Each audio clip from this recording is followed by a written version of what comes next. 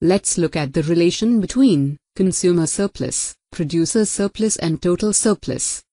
The difference between the willingness to pay price and the market price is the consumer surplus.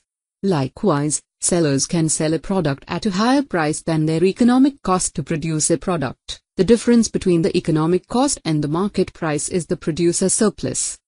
So, consumer surplus equals to willingness to pay price minus market price.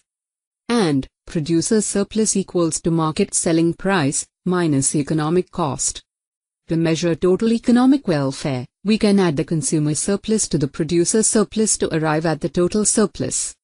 Therefore, the total surplus equals to consumer surplus plus producer surplus.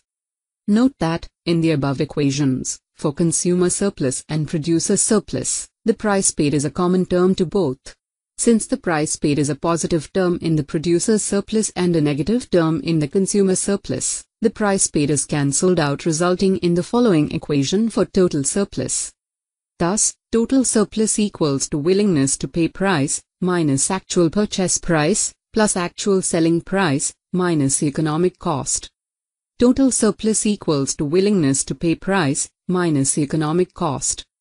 Economic costs refer to not only the seller's cost of materials and labor, but also the opportunity cost of the seller's time and effort.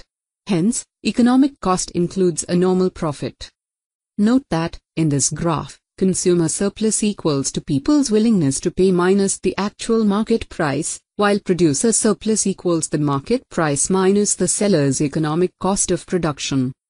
Hence, the total surplus equals to the total area for the consumer surplus plus the total area for the producer surplus.